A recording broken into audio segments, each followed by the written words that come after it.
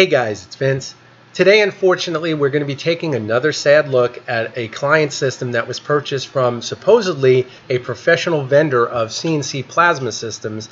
And I'm not going to say anything. I'm going to let you guys judge what you're looking at. To me, I know what I feel. I've said this before, and I think, once again, reiterating in more and more of these videos, seeing what exactly has to be done when you're rectifying something like this. So right here is the file for the client. He sent me over some pictures. Before we touch on the pictures, I want to go over this client's email right here. And of course, I've removed all his personal information. There is no information regarding the company. I'm not discussing that. You guys will find whoever you're finding, and hopefully, once again, look into a consultation if you're not certain of what you're looking at, and I can get with you and save you literally thousands. This man paid $7,000 for this system, and again, it's really atrocious what he has to do to fix it. So let's read the email. Hello, I just ran into your YouTube channel and I was pleased and thankful at the same time for the content you produce and put out to the CNCers out there. So I'm novice at best with CNC machines. I have a 4x8 system from Blank Plasma, and I'm running a Hypertherm 45 XP with the machine torch. Well, we all know the Hypertherm is an excellent cutter when it comes to plasmas. I've been having problems here and there for no rhyme or reason. The main issue is my Z-axis never wants to remember 0. It always goes out of whack while running a file, and sometimes it dives to the point where it scrapes on the metal it's cutting file. I notice nothing is grounded on my machine, controller box, computer, etc. I also notice that nothing is shielded. There's a few small Cat5 wire with shielding in the controller box. However, the shielding is not grounded to anything.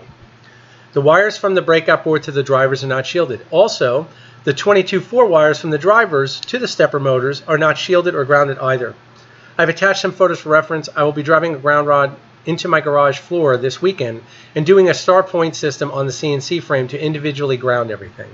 Do you think grounding and rewiring with shielded wire will help resolve these issues? Hope to hear from you soon. Now guys, this is extremely sad in the sense that this really is probably the worst plasma system I've seen released to date, and I'm being honest with this. I'm going to let you look at this and see exactly what we got going on here. First thing we'll notice is that he's running 22 gauge wires for his motor cables, and of course no shielding present. You can see the leads extruding here. There's nothing coming out of here. You see nothing there. I went over this carefully with him on the phone after we discussed everything. We went into a consultation, and again, he was excellent about sending me pictures in detail. And let's look at what's just, glaringly obvious to those that are familiar with plasma systems. And that's the one thing I want you guys really to pay attention to. Whether you're dealing with somebody who's done this before or not, the first thing you're going to recognize, number one, before anything else, even if you're a novice, is wire management. When we see wires like this everywhere, it already tells you that the guy that did this is either a person that was in an extreme rush, which is very possible, or a person who knows absolutely nothing about what he's doing. And I'm going to clarify that point right here. We're going to come over here, and this right here is the THC that is used in this controller. Now, just so everybody knows, this is the Proma manual for the compact THC controller known as the SD model. Now, as we look at this, I'm going to come down, and what I want to show you that's obvious, once again to those that have experience with this field, is that you can see to reduce the possibility of the short circuit entering the CNC system, again, just be lenient on your English, again, this is from Poland, the connection should be made with a shielded cable. The shielding must be connected to grounding on the CNC system side. Do not connect the shielding to the THC controller side. Now look, guys, he can't say he did any of that because he didn't even use shielded cable. Okay, we can see here how this is diagrammed. All they had to do was read the user's manual. I see this all the time, and he didn't even read the user's manual. We look at this, coming back to the drives, and we'll get into that. Essentially, it's just a mess inside that system. So, and we also have, I don't know what's going on here, it looks like we have a jumper on our E-stop. I've never, ever seen that. We got 2 leads coming through. Again, odd. Let's keep going. This is where it really gets interesting. In all my years of online reviews on other people's systems, one thing I have never ever seen, whether it be Chinese or US based, and this of course is a US based system, is a knot in the cable used as a stress relief entering the enclosure's rear with a giant hole in the back. I've never ever seen that. Maybe you guys have. I've never seen that. But let's look at some other interesting details here. And again, I'm hoping to hear in the comments what you feel about this system. I really want to know. First, we can see this plug here. It looks like a plug. It actually looked like a ferrite to me. And when I actually discussed it with the client, he said to me that, no, those are the plugs for my motor cables. And I said, really? Okay. Well, when we looked here, we've got a gland, and we have a cable coming through the back plate and then going over, and with that plug, that's how his motor cables plug in. Well, when they designed this system, unlike the mass producers of CNC controllers, they decided not to use GX16s or other type of ports that mount directly into the rear enclosure. They decided just to run a cable that's run with no shielding or anything to the motors and, of course, to the drives, and this is what you're left with. And when we look carefully here, and I want you guys really to look at this, we've got a dual lead ferrule, and then we have ferrules here, but then we have other leads going in. And we have a lot of jumpers over here. I mean, it's just random chaos. But we'll keep going through this because, like I said, I've never seen anything with a wire stress relief done in a format of a knot, nor have I ever seen motor cables where just plugs are wired directly to the drives with a lead going through the back plate. I've never seen that. And again, we can see right here, there is no shielding. So, amazing, it gets worse than that. We'll look at this angle. Now this angle is even more impressive because we can see how all leads are terminalized inside the drivers. Now we know driver terminal blocks are used either for ferrules or a lead that's already been tinned. Now when we look at this, we can see there's obvious a lot of problems. We see tandem leads going in, and all you're going to do if you do that is you're going to either have all kinds of problems with connections, or you're going to find that you're going to damage a terminal block. There is no reason to do this, other than somebody who's either in an extreme rush or really doesn't know what they're doing. And in this case, I personally feel it's a combination of both. Here we go again. He took a picture of this because I could not believe what I was seeing. And that's exactly what they did. They took the shielded cable, knotted it, and that's what's supposed to be their stress relief. We also see here, and I'm going to discuss this in a minute, the CNC Drive UC100. We also see a breakout board that requires 5 volts. Now, most breakout boards do. The issue is this: when you run with 5 volts, not so much to deal with power. In this case, it's just generating power to the board. Therefore, it's not sending signals. It's just going to provide the board power so that it will function.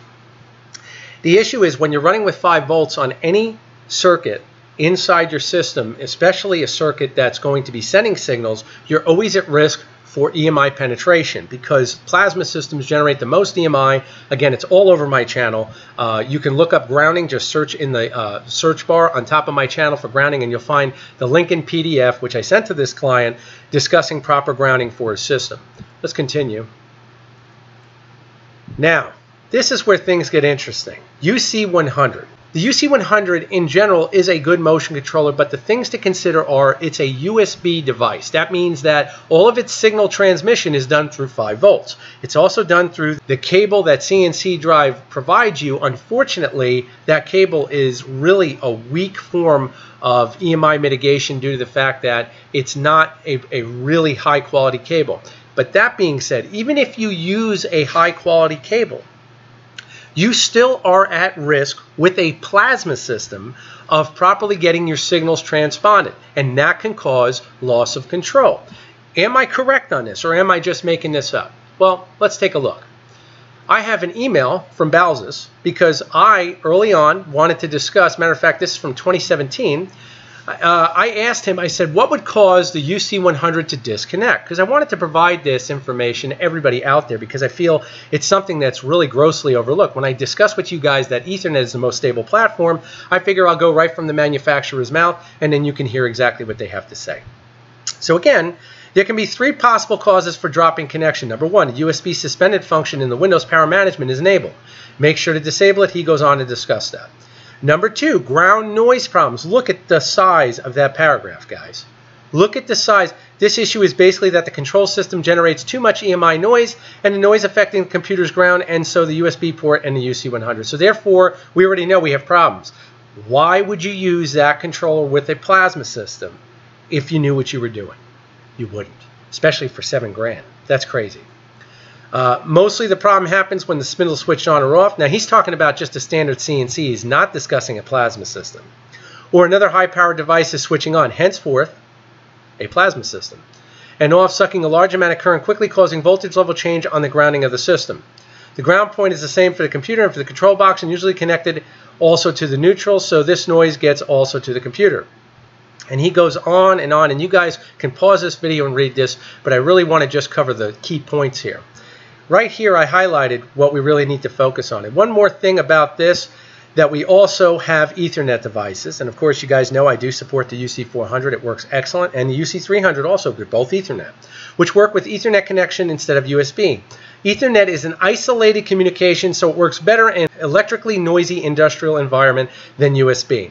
The Ethernet data is sent through small RF isolation transformers, which are built into the PC motherboard, and they are also built into the RJ45 connector of the UC300 and UC400. So the above mentioned issue can't happen with Ethernet because there are no common ground points. Now guys, he said common ground points, but we're not even discussing the noise generated from the plasma. So keep that in mind, and that's not it. A computer issue as well. If the computer gets overloaded, it can also cause communication to stop. Again, I don't feel that's the case. That's not what we're really going to see. We're not really going to see problems with Windows management. I very, very rarely see that. These are the two problems we see. Ground noise problems, and also looking at, you know, how the system is built regarding shielding, and how the system is built regarding all of the fundamentals that you must know when you're dealing with a plasma. Like, how about grounding the chassis? Let's continue. Okay. Now we can see the chassis, and we can see what we got here. And there's the controller, and I can't believe they're proud to put Made in the USA on that after seeing what we've seen. And now, of course, this client has to go through, measure all of the cables that are going to be required for the machine. Then we also have our grounding point right here, and he is using the required bus bar. This is the proper size bus bar to use on a chassis of this size. Now, another key point I want to discuss, if your chassis is powder coated or painted, all paint, all powder coat from wherever you're going to ground has to be removed, because if you're not getting conduction, it's not doing anything. Now, I know that sounds like common sense to most people, but again, I've had a lot of clients unfortunately do that and find out the hard way, oh, I did all that work for nothing. Now I got to remove all the paint, go back everything. It's a lot of work, guys, to say the least. And then here's the cable chain. Okay, and when you guys are grounding, when you have a chassis this big, again 4x8, you want to make sure that you're grounding at least 4 points all the way around that chassis. You also need to ground the gantry.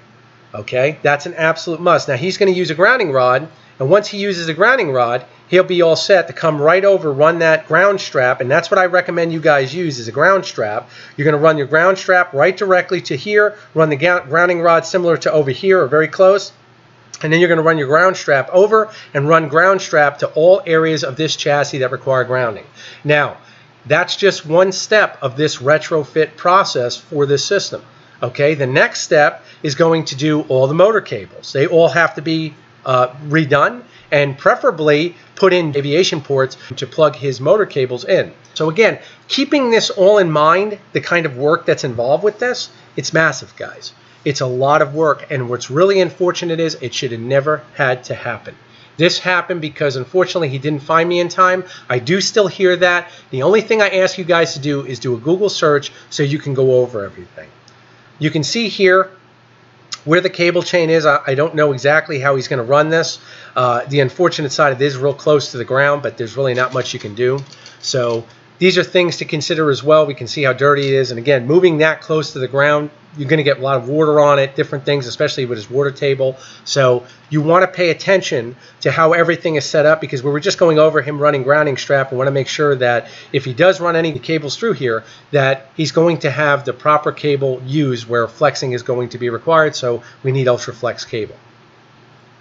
So again, guys, I hope that this video has been helpful to you. I hope once again you've seen that it's not uncommon anymore.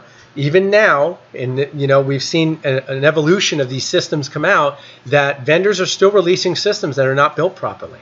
And when I say that, just because they say they use shielded cable, ask them, open the controller, send me some pictures. I love your system. Send me some pictures. I want to see it. You don't know what you're looking at?